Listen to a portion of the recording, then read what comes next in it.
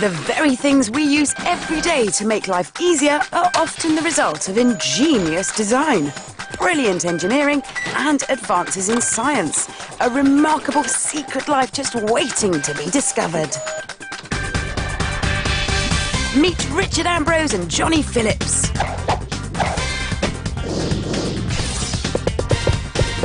They're industrial scientists, fascinated by the commonplace objects all around us. Join them on their mission to unearth the surprising stories behind the things we take for granted. In this edition, paint. Richard and Johnny go to great heights to see how bridges are painted. And meet the man whose job it is to watch paint dry. Is it dry yet, kid?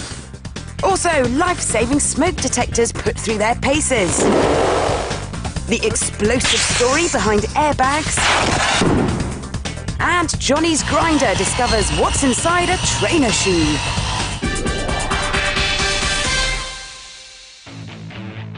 Here's the thing. I bet you can see some paint from where you're sitting or standing right now. And I bet every single one of you, every man, woman and child has at some point wielded a paintbrush. Or a roller. Or one of those little spongy things you use to get a dappled effect or a mottled effect. Or one of those... In Great Britain alone, we buy 300 million litres of paint every year, which, astonishingly, is enough to fill 120 Olympic-sized swimming pools. It's also been estimated that there are 40 million litres, enough to fill 16 Olympic-sized swimming pools, of unused paint lying around in sheds and garages around the country. We've all heard of emulsion, gloss and vinyl silk. But that's not the complete story when it comes to paint. There's loads of specialist paints out there capable of doing some amazing things, like hiding a plane. Or even preventing crime. Honest, Gov. The military are developing smart paints for use on tanks. The paint is embedded with active microtechnology, which means that if the tanks become corroded or scratched, the vehicles can heal themselves. Equally amazingly, the tanks will have chameleon qualities, the ability to adapt their appearance to their surroundings, making them virtually invisible on the battlefield. The military already use radar-absorbing paint on some aircraft, which makes them invisible to radar. The paint contains a metallic compound which, when hit by radar, creates a magnetic field that dissipates the energy of a radar signal. In some cases, paint can be a real nuisance, like when it's used to daub graffiti everywhere, but a special paint has even been developed to combat that. To test it, we're going to do some graffiti of our own. This section of wall has been coated with anti-graffiti paint. And this section is left totally untreated. Let's go. The anti-graffiti paint is made up of a base paint and a hardener, which are mixed together prior to painting. They bond so tightly, they create a virtually impermeable clear coating. Graffiti can dry on top of this special paint, but has no means of getting a proper grip, making removal possible. That's starting to look good. Apart from Johnny's son, it's starting to run. Now, it's taken very well on the untreated wall, but on the anti-graffiti paint, it's beading. Now that's because there's an additive in the anti-graffiti coating which rises to the surface when you've applied it and repels the graffiti when it's sprayed on. This should mean it's easy to clean off, even after days on the wall. It's all dry. Yep, I think that's dry enough. Remember, it's the left side that's treated. It's just coming off with my finger. There's no chance this is. That is embedded. That's amazing. Let's use some cleaning products. No, this has permeated the wall too thickly. Look at that. The paint is even resistant to strong graffiti cleaning fluids, so while the graffiti comes off easily, the protective coating stays put to repel any further vandalism. Hey, this anti-graffiti paint's good stuff, Rich. I think that's job done. This works, isn't it? I'm off for a cup of tea. Johnny. See you later. Johnny. Johnny. Still to come, the boys take up the roller versus brush challenge and then visit one of the largest painted structures in Britain, the massive Humber Bridge. There are two types of domestic smoke alarm, the ionisation and the photoelectric. In this one, the smoke neutralises ionised atoms in the air, breaking an electrical circuit and triggering the alarm. Whereas with the photoelectric alarm, the smoke disrupts a constant beam of light on the inside, scattering it onto photosensitive cells, and that triggers the alarm. They're very clever, they're very simple, and they have to work. Time to see how they're tested. Particles of smoke are tiny. They're about 1/10,000th of a centimetre in size. So technicians here at the BRE testing centre spend their days doing a bit of fire starting. The smoke alarms are all fixed to a 4-metre high ceiling, and then the first fire is lit. The European Union specifies the types and sizes of fires used, and each one has to produce a different type of smoke. This one is made from N-heptane, a fuel found in solvents, and it's lit remotely because the smoke is lethal. It burns with a grey colour. It simulates burning liquids, could be a chip pan fire, or if it was arson, it could be petrol. The alarms all make a loud enough beep. So for the next smoke test, a fire is made with polyurethane foam.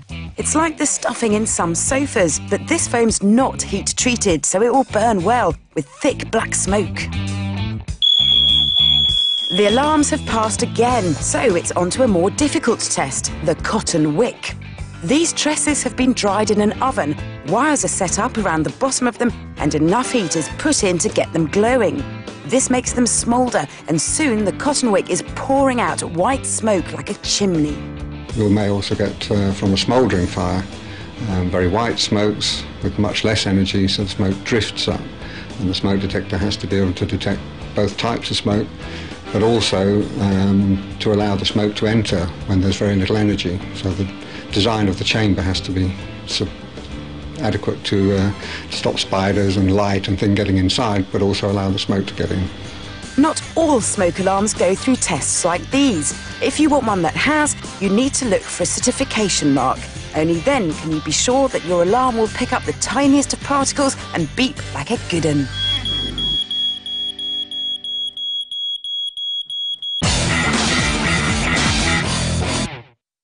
This is my favourite part of the show because I get to cut things up to show you what's inside them. This time it's a pair of state-of-the-art women's trainer shoes. Time to get cutting.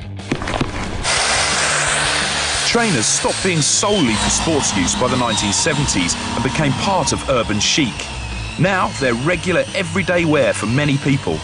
It's estimated that annually around 985 million pairs of trainers are sold worldwide. But what's inside that makes this trainer tick? You should be a trainer. There are 4 layers between your foot and the ground. There's an insole, a stiff nylon layer, a shock-absorbing midsole, and an outer sole made of carbon and rubber compound.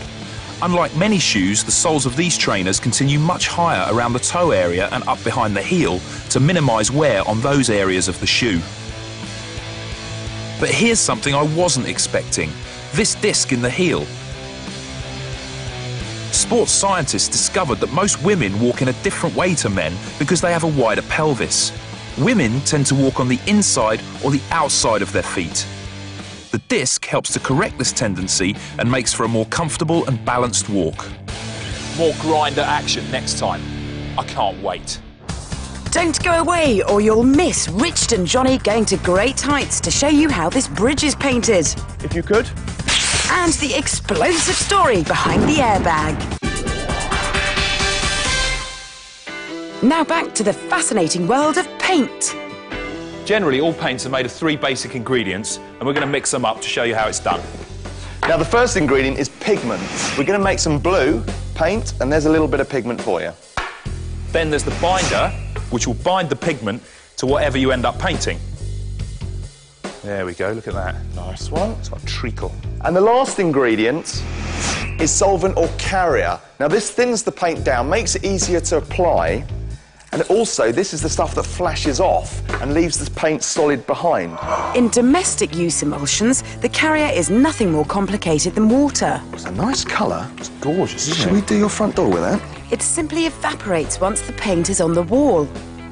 In oil-based paints, like traditional gloss, the carrier is white spirit, and that again evaporates once it's exposed to the air. That feels like proper paint. Really, really high quality paint as well. Look at that, look at the way it's just immediately stuck. See that? Beautiful. Commercially produced paints are mixed in batches of anything up to 40,000 litres at a time and can have up to 30 different ingredients in them. They use a blend of many different pigments to achieve exactly the right colour. Then there are various other ingredients such as preservatives and thickeners. The trick when mixing an industrial-sized batch of paint is to make sure that every time you make a particular colour, it's the same as the last. Whilst the ingredients remain the same, the mix alters slightly each time because pigments vary in strength. Some manufacturers do this by computer, others by eye. And it's a bit of an art. Creating a commercial paint is done in stages and can take up to 8 hours, a whole working day. Oriental blue. Delightful. Now, you know, at this point in the programme, Johnny and I like to do a hands-on, action-packed demonstration. Well, we've got a real showstopper for you this week. We're going to watch paint dry. This is Keith, he's the technical manager at this paint manufacturer, and part of his job is actually watching paint dry. And he's going to show us how he does it. We've got 2 paints here, haven't we, Keith? One's That's right, yeah. your competitors and one's your newly developed paint. That's the one. This is the competitors. OK.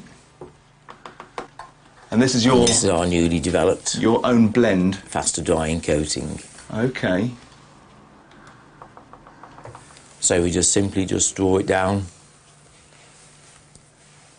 And now we just wait for them to dry.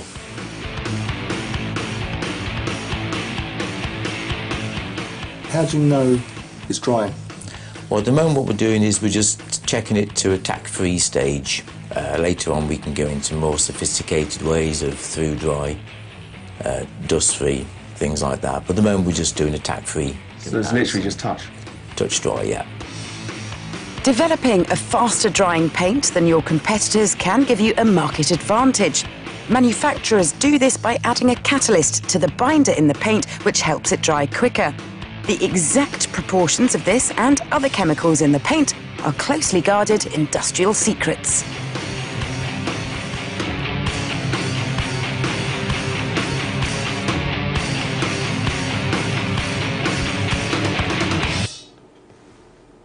Is it dry yet, Keith? I don't know, it's looking... Well, yes. Did we win? Yeah, this one's still got big tack on it. Well done. And that one's dry.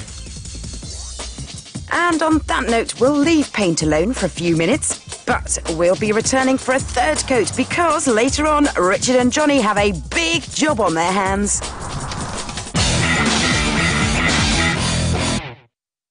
Airbags. The idea of using a giant balloon to cushion you if you crash has been around since the 1950s.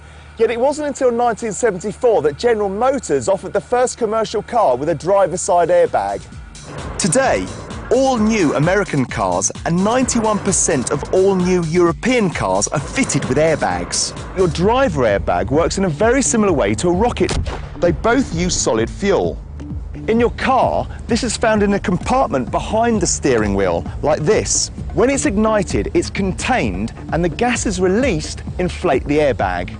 Whereas with a rocket, the solid fuel is at the bottom. So when you ignite it,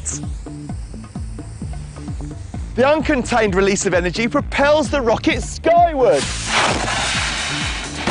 The gas blows up the airbag pretty quickly, so we're going to film this test rig to show you just how fast it inflates.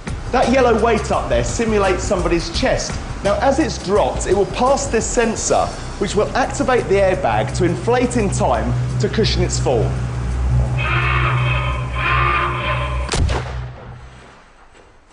Well, Rick, that happened so quickly. What speed was that? The airbag's inflated in roughly 35 milliseconds, which, to scale it for you, it takes you approximately 200 milliseconds to blink. Wow. Which is pretty Now, quick. that's why I didn't see it. Yeah. You don't need to worry about suddenly being hit by an airbag because a sensor in your car continually measures acceleration and deceleration. It'll only deploy the airbag when it senses a dramatic deceleration resulting from a sudden impact. And the bags themselves are getting clever. They can now alter the amount they inflate according to the weight and position of the person, which means they're less likely to give you a hard punch in the face. So how do you make a bag that can do all this? Bags are actually constructed on the loom because the fabric is woven with two sides, and it's here that red seams are put in, which can tear to adjust the bag's inflation. Once off the loom, the fabric is washed, dried and coated. Now this roller is actually liquid, it's pure silicone. Look at this. Most airbags are coated with silicone to make them more airtight and to give them a degree of heat proofing. Lasers and small rotating blades are used for the perfect cut. And every single bag is checked for defects before the holes for the inflators are put in and they're folded into shape. Now check this jacket out. It can surround you in airbags. It's already being used by some of the police riders in Japan, Spain and Brazil. And the idea is that if you're on your motorbike and you get thrown off, this tag gets pulled, the jacket inflates and it can soften your fall. Now it needs a damn good pull. Darren, if you could. Now it improves your safety and it's pretty damn sexy too. In today's cars, airbags can be in the roof, in the side, in your seat. There are even airbags to put you in the right position before you hit another airbag. But wherever they are, an airbag will always react so quickly that if you blink, you'll miss it.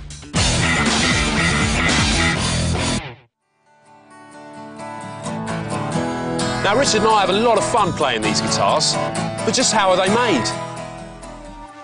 In this workshop in Northern Ireland, they make acoustic guitars using many methods first used 100 years ago.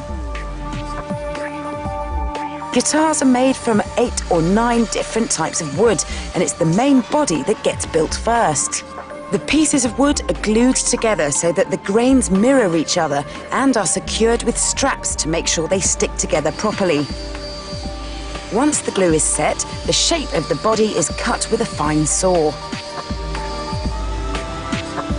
The neck of the guitar is made from layers of solid wood with an ebony plate over the top. The basic shape is cut out and then a drill makes 6 holes where the machine head will go. A row of small circular saws cut grooves into the ebony plate, making slots for the frets, which are the metal inlays that make the guitar able to play various different chords. And finally, it's clamped into a vise and the edges are smoothed and rounded off. The strips of wood that make up the sides of the guitar are hand-bent using a heated iron at 160 degrees Celsius. It can take an hour and a half to hand-bend one side of a guitar. Once bent, they're clamped into a custom-built mould and left to set. Small pieces of wood are glued to the inside of the guitar. These are called struts, and they add strength so that it can withstand the constant pulling of the strings. A vacuum press sucks all of the air out, and the struts are carved by hand to give the guitar its individual sound. Then they go over to the guitar mould, where the completed body is left to set.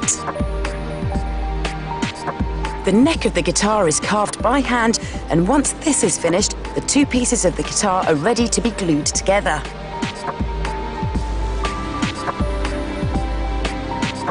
Nickel and silver alloy are used to make the frets, which are hammered into place on the ebony plate. And the guitar gets sanded, and 10 coats of lacquer are applied to give it a beautiful finish. Now all that's left is stringing. Once the bridge is glued on and the machine heads are screwed in, the strings, made of phosphor, bronze and steel, are threaded and tightened.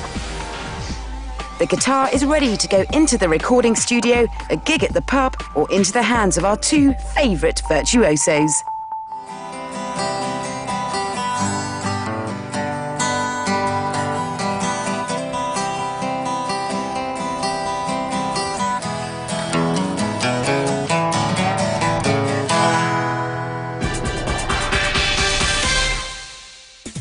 Now it's time for this show to get its final coat of paint. And for Richard and Johnny to ask the question that's vexed anyone who's redecorated their house.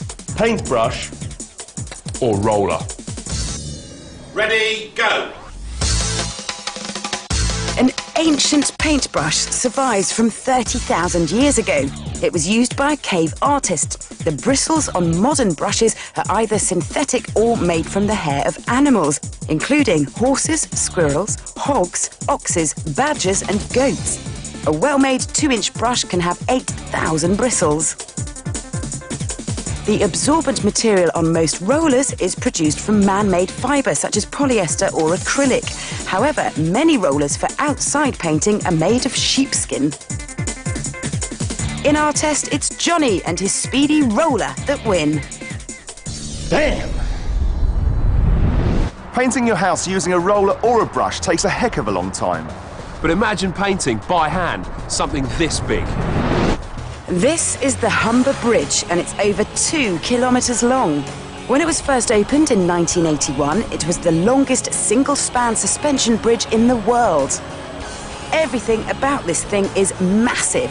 It weighs over 500,000 tonnes, and the suspension cables that carry a lot of that weight contain over 71,000 kilometres of wire. That's enough to stretch around the world 1.5 times. Now, painting this bridge isn't just a matter of making it look pretty.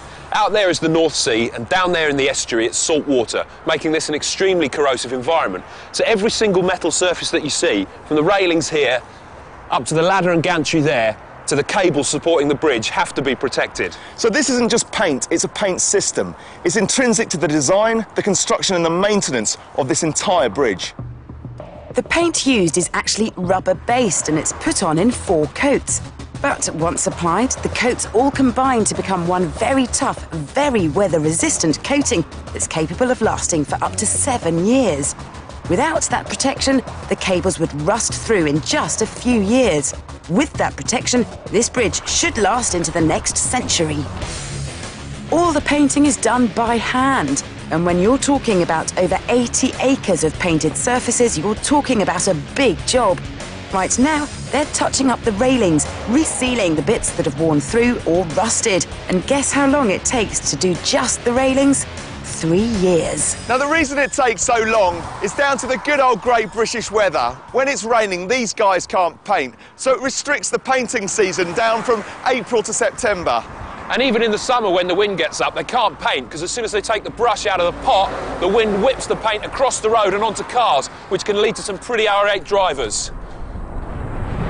Now, as well as all the railings and cables up there, the whole underside of this bridge also needs painting, which is a huge surface area requiring an enormous amount of paint. And we're talking tons upon tons, so amazingly, when this bridge was designed, not only did they have to make sure that it could take the weight of all that traffic, but also the weight of all that paint. One final thought. After this show, take a look around you and count how many things are painted. You might be surprised.